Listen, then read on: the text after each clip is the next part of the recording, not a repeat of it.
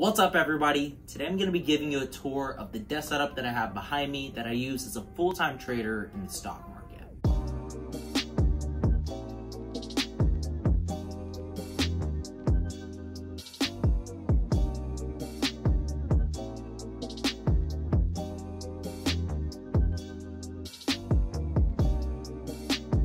If you're new here, my name is Greg, and I usually make videos about popular stocks and options trading strategies. But today we're going to take a little break from that. I'm going to be showing you everything from the computer that's running this rig to the peripherals and even this big ass monitor right behind me. Before we get into the meat of this video though, make sure to smash that like button and subscribe if you're new to the channel. That way you can keep up to date with my latest videos. Starting with the heart of the setup, the computer that's running this whole rig is a 2018 13-inch MacBook Pro.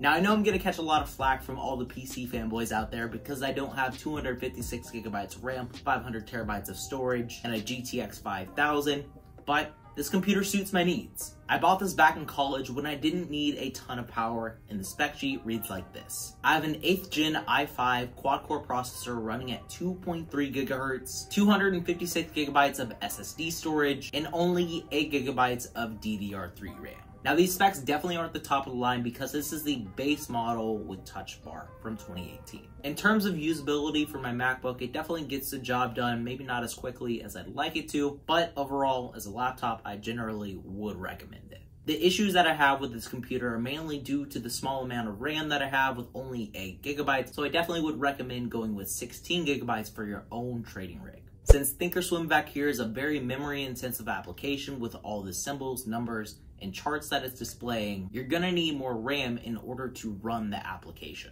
If I'm doing a little too much with a Thinkorswim app and I have 6 different stocks up and I'm starting to make some drawings on the charts, then my Thinkorswim app typically crashes. And the RAM on a new MacBook is non-upgradable, so I'm definitely looking to make an upgrade either to the 14-inch MacBook Pro or building my own PC with higher-end specs. Another issue that you might run into whenever you get one of the new MacBooks is having to buy a USB-C dongle.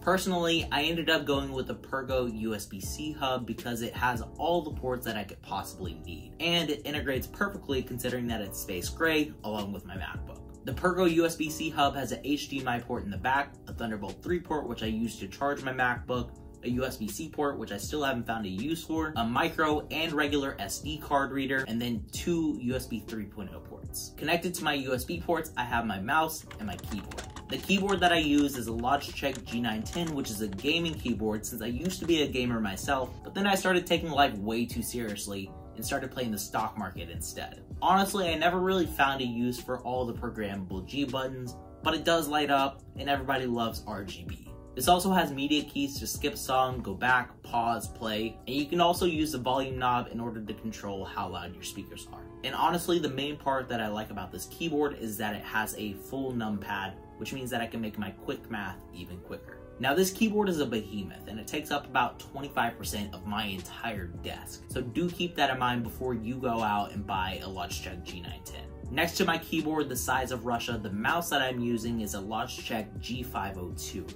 This is another gaming piece. It's definitely not very specific to my own needs, but it does have an adjustable DPI, which means that I can get to the buy button just a millisecond quicker. Honestly, my favorite feature of this mouse has to be the infinite scroll wheel because it's fun as hell to play with, and sometimes I have to scroll through a whole lot of comments. But again, it's not optimal for my own use. I'm looking to make the switch over to the Logitech MX Master and cutting the cord with a Bluetooth mouse. Since I'm not really into gaming anymore, I don't need to make that quick scope kill and I can afford a little more latency. The Logitech MX Master would also help me with video editing since it has a side scroll feature. Beneath my mouse, I recently purchased a large desk pad in order to keep it from scratching and also to protect from coffee stains stemming from my addiction to caffeine. No, really, I have a problem. This is a generic desk mat from Amazon, probably from a Chinese retailer, and everything that's in this video is going to be linked down in the description below. This desk mat ended up costing me $16.99, and well, like the rest of the setup, the catchphrase of this video, it gets the job done. Behind this massive desk mat, I have a standing charger from Anker, which I would consider to be one of the best companies whenever it comes to charging accessories. This helps me ensure that I can keep my iPhone charged while still being able to look at it and make trades, since the web application for Robinhood is constantly down. Above my charger, I have probably the most functional part of this entire setup, and likely what you came here for, the 29-inch ultrawide behind me. This is a 29-inch ultra-wide IPS monitor with FreeSync from LG. This bad boy makes it easy to have 6 different stocks up at one time, and it also makes editing in iMovie a whole lot easier since I don't have to side scroll as much. I bought this monitor a few years back, probably around $260, but the price of this has gone down since then, and right now it's going for just $230. This definitely doesn't have the fastest refresh rate at just 75 Hertz. It's not the best quality at 1080p instead of 1440, but it looks pretty good and it gets the job done.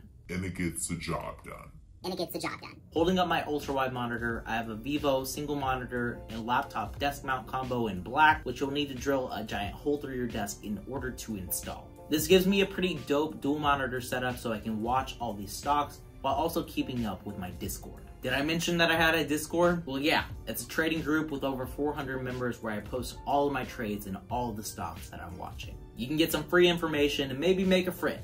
Who knows? Back to my setup. In terms of sound, I have cheap generic $12 speakers from Logitech, which I rarely use anyway, but at least they're there whenever I need them, unlike Robinhood. I mostly use these yellow Beats that I got from my wife, and she got them for free for buying an iPad Pro. These Beats Solo 3 are pretty good, I guess. I'm not really an audiophile per se, but they're really helpful in blocking out the noise from all the construction that's going around me if I put some earplugs underneath them. Life hack, if you don't have noise canceling headphones, you can just put these earplugs in underneath your over-ear headphones. Definitely wouldn't recommend this with in-ear headphones because you might end up getting them stuck in your ear. Underneath everything that's in my setup, I have probably the cheapest desk that you can buy from IKEA, which is the 39-inch by 23-inch Linmon table on top of some Adil's legs. I think that in store, this desk cost me a whopping $20. If we add everything up, my MacBook cost me $1,799. The USB-C adapter ran me $34. My keyboard cost me $100. The mouse cost me $49. And my desk mat came in at $17. My monitor was $229 as I stated earlier, and the mount cost me $60. The cheap speakers that I bought were $12, and my Beats again were completely free. So the total for this setup is $2,300, with the majority of it being spent on the MacBook. This was again $1,799, which means that this entire setup, minus that MacBook, cost me $501. As I said earlier, I am planning to make a few changes to this, and maybe even adding a USB-C mic in order to live stream my trading sessions. Let me know if you're interested in seeing me trade live down in the comments below. So that wraps up my tour on my budget trading setup. Thanks for tuning in, and as always, remember to stay positive, stay green. I'll catch you in the next one. Bye, guys.